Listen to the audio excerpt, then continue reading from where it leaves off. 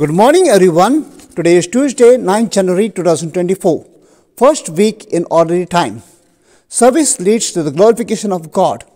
In the first reading, Hannah gives her firstborn son to the service of God and glorifies God for the divine gift of her son.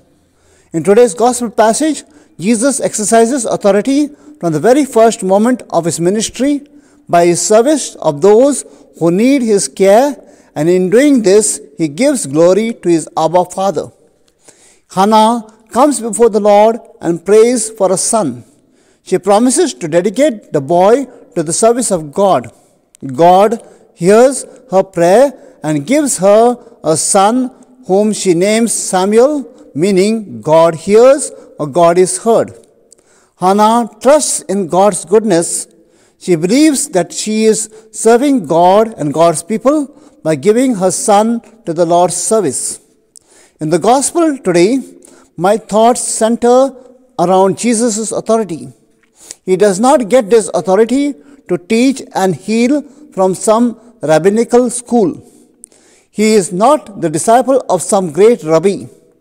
He is not a descendant of Levi, and thus he is not a member of the priestly class. What gives him his authority is his mission from God, his Abba Father.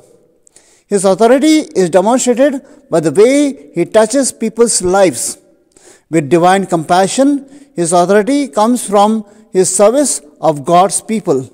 We who call ourselves Christians are called to imitate our Master Jesus Christ.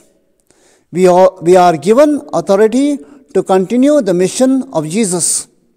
We are to be servants of God by our service to those around us.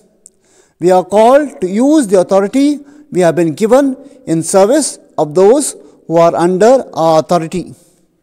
We are to lead by example and by building edifying relationships with others.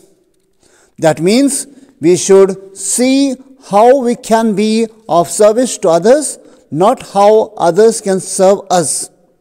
And true concern and service may include challenging and correcting others, but it must be done in a loving way which demonstrates that what we want is that which is best for each person whom we serve. God bless us all today.